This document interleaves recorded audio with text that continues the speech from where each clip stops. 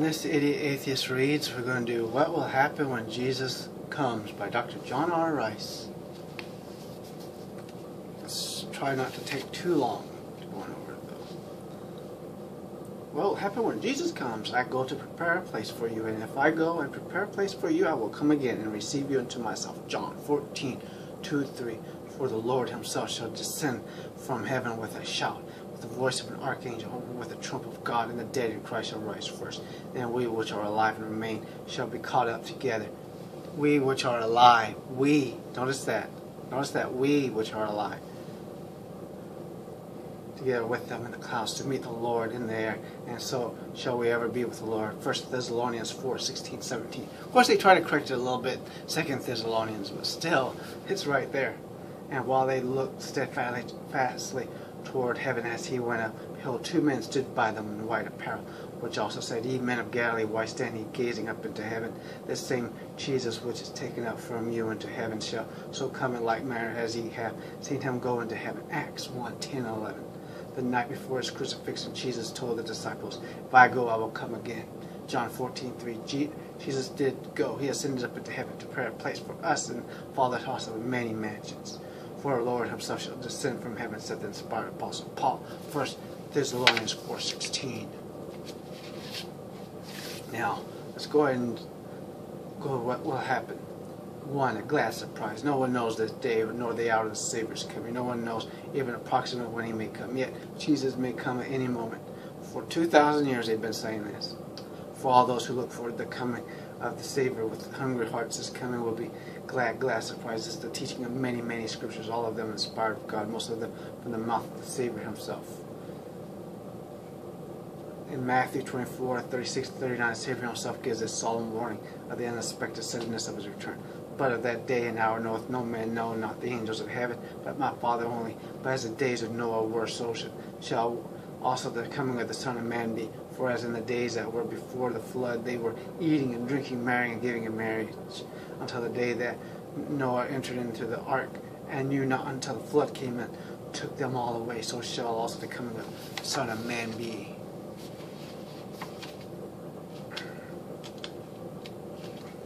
Even the angels in heaven do not know when Christ returns. No man in the world. You cannot tell by measuring the great pyramid, counting an inch for a year, as some foolishly have supposed. You cannot tell by taking the prophecy and down and making a year mean a day, as many have tried to do. God himself knows the difference between a day and a year. When he said day, he meant day. When he said year, he meant year. But he never told when Christ would return. If anyone thinks he has a revelation from heaven, an impression, a leading of the Holy Spirit tells him when Christ will return, he is dead wrong. And we all know all these cults that tell you, Jesus will return today, so give me all your stuff. And people believe it in these two passages. Even the Son himself, while he was here on earth, had purposely limited knowledge. Basically, now they're trying to say that Jesus did not know simply because he was in flesh, so he purposely limited some of his knowledge.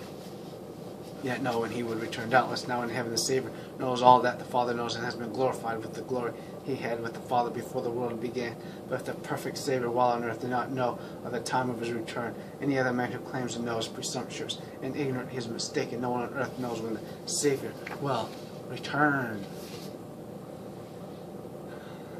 An old Civil War veteran of the Confederate Army tells how he got home to Mississippi after the long said years of war. He said, after the war was over, a group of us boys from Mississippi struck out for home. We had no horse, almost no clothes, no shoes. Our feet were bleeding and frostbitten, tied up with gunny sacks. Through a wrecked Southland we trudged our way. Finally, we were within a few miles of home in old Mississippi, footsore, tired, and weary. The other gaunt soldiers wanted to lie down and sleep and go on the rest of the way in the morning. But Bill said, I am on familiar ground. Just a few more miles and we will be home for breakfast. The other said, we are too tired, let's sleep. But Bill said, no, I'm going home, going to eat breakfast at home in the morning. He left the group, dragged on through the night, and when the first break of day came, he stood on the last hill from his home. He saw the smoke going up from the chimney where his mother was getting breakfast. He forgot he was tired, forgot his bleeding, for he quickened his pace, ran, came to the foot of the hill, to the lane, leading up to the house. His young brother Jim, sitting on the rail fence, happened to look his way and saw him.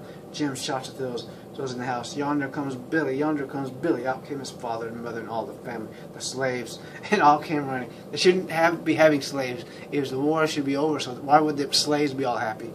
Whites and blacks together struck out down the road. They grabbed him, hugged him, carried him through the house, took off his rags. They bathed him and gave him clean clothes. And all together shouted and laughed and praised God for Billy's homecoming. While Jesus coming for his own will be as unexpected as that. When we hear the glad shout, behold, the bridegroom cometh. Go ye out to meet him. It will be a glad surprise, like a sweetheart who has so long looked for the homecoming of her soldier. And of course, before I continue, I forgot to say, feel free to like, subscribe, free to dislike if you choose. Someone's already doing that, so hey, why not? I don't care. Feel free to leave a comment if you choose. I don't read comments. Feel free to check out the description, the link to my website and all that, yada yada yada. I just think that was funny, they mentioned slaves, but the Civil War is over, slavery was made illegal in 1863, maybe you shouldn't be having slaves. I seriously myself, they were truly happy. How can you be happy when you're a slave? And that's the difference between someone who's religious, any of these religions, and someone who's not. If you're not religious, then you realize just how bad slavery is. If you are a theist, you look in your holy book is all right with it. You should read what some people have said in the past. There was a Jewish person just before the Civil War who stated, that, hey, it's evil for people to think that, I don't remember his name or the exact quote, so obviously I'm going to screw it up. So, hey, but basically he's saying that it's pretty evil and bad for people to be against God. Who are they to judge God's will about slavery? There are many, a glorious resurrection. There are many reasons for Christians to look forward to coming as a Savior. And one of them is that death will be forever conquered by the Christian. And their graves will give up their sainted dead. Very early death became a reality to me. When I was about 5 years old, my baby brother, little Porter, died and left us. Although she had 4 others, my mother grieved and grieved. And in a few short months, she too lay on her deathbed. There in a vision, she saw with glad eyes the Savior and her baby. Of course, that's what she wanted to see. She and my cousin sing how firm a foundation. We wept while she rejoiced. Then we promised to meet her in heaven. She closed her tired eyes, crossed her thin hands upon her breast and smiled and fell asleep. I remember the November day when we laid her body away. My father knelt beside the open grave. There was no white muslin to hide the raw dirt of the grave like a wound in the earth. No fake man-made carpet of grass was thrown over the closet. My father put one arm around his 2 little orphan girls and one around his 2 little boys and watched as they lowered precious body in its dark casket in the bosom of Mother Earth. Orphan girls? What the hell? If he's their father, they're not orphans. But that's how they view men and women, though, differently. The girls belong to the mother, boys belong to the father. Apparently. Years later, I was preaching a revival campaign, blah, blah, blah, blah. I guess his father dies and all that, When the trumpet sounds of the Savior's coming in the air to receive us, the resurrection of the sleeping bodies of all the Christians of all ages will take place in a moment. In the twinkling of an eye, corruption must be put on incorruption. Mortal bodies must become immortal. The poor decaying bodies that have crumbled back to dust will be reassembled by the mighty power of God. The spirits of the departed saints will return with Jesus and enter into new resurrected bodies. They will be glorified, glorious bodies. They will be bodies never to be sick, never to be weak, never to have pain, never to die. Do not fret when you remember that the bodies of some saints may have been dissolved in the waters of the 7 seas, or the other bodies have been burned and the gases have been wafted by breezes. Also, some of the gases would have been, given out into space too. Don't forget that. But somehow they're all going to come back together.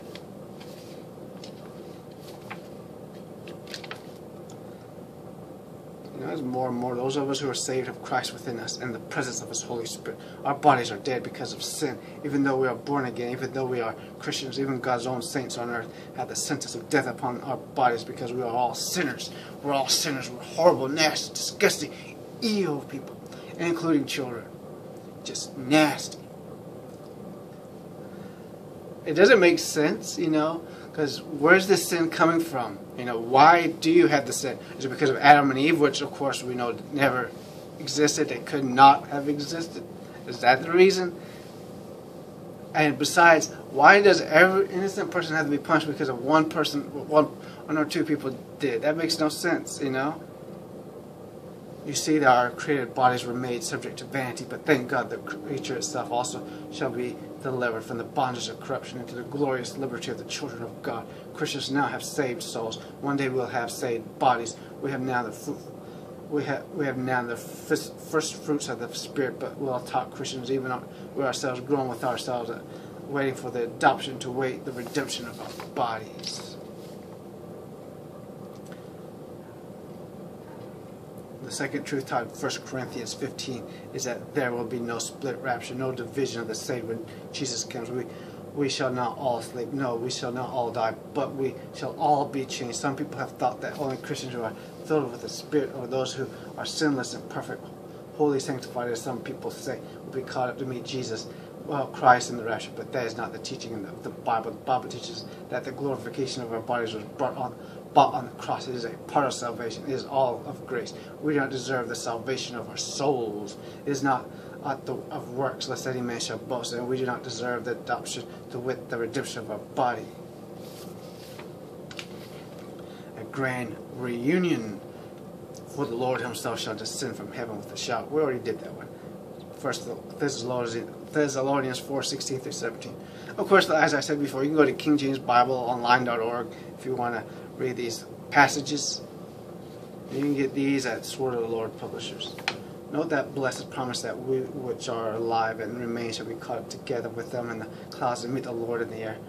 We who will be found living and suddenly changed with glorified bodies when Jesus comes will be caught up together with the Christian dead who are raised, and together we will meet the Savior, and he will take us to our Father's house.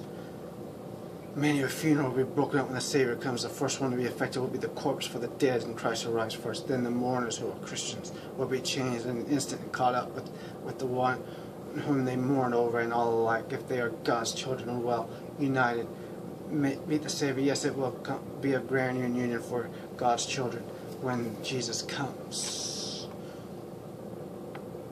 Too many Christians, when they come to a funeral, do not act like Christians. There are too many people who, under the stress of parting with loved ones on the deathbed and in the cemetery, act as if the Bible were a lie and as if Jesus would never come. Oh, dear Christian, do not be ignorant concerning them which are asleep, and do not sorrow as others which have no hope. What is that to say to people? Others that have no hope, and as if Christians don't, you shouldn't be whining over your loved one that just died, your child or your spouse or a parent or whatever, No, you shouldn't, because you're saved and you're going to see them again. All those others, they're just nasty. They're going to go to hell and burn forever. So they have to cry. Oh, goodness. There's not really a huge amount. I mean, all of this is basically the same stuff over and over again. Let's see, a grievous separation. Now we can, basically he's going to tell you, you got, you're going to have spouses, husband and wife. One partner is saved, the other one is not, so they'll be ripped apart.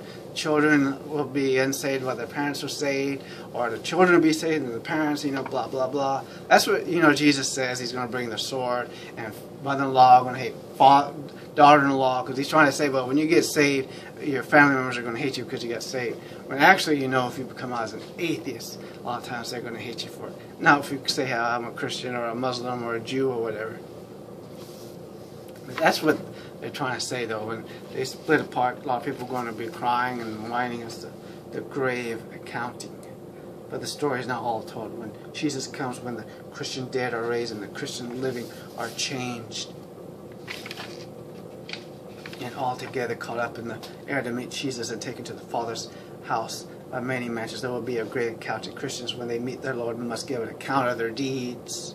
In Revelation 22:12, we have the combined promise and warning of the Savior. And behold, I come quickly, and my reward is with me to give every man according as his work shall be. When Jesus comes, there will be rewards to give out, and those rewards will be different.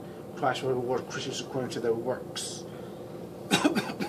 Some of us God has sent by his business, just as a servant tends to the house of his master, while the master has gone a long journey. Blessed will be the Christian who is busy doing what Jesus said to do when the Savior comes. Like soul winning and all this stuff. Then of course there'll be others that didn't do anything, and they're going to have to answer for that. They're not going to go to hell, but they're going to have to answer for it. Well, that's it. What will happen when Jesus comes again? Just make sure you have a mop and a bucket to clean up all of that mess when Jesus comes again. Now, the last time it was a mess, it's going to probably be a bigger mess this time. Well, bye.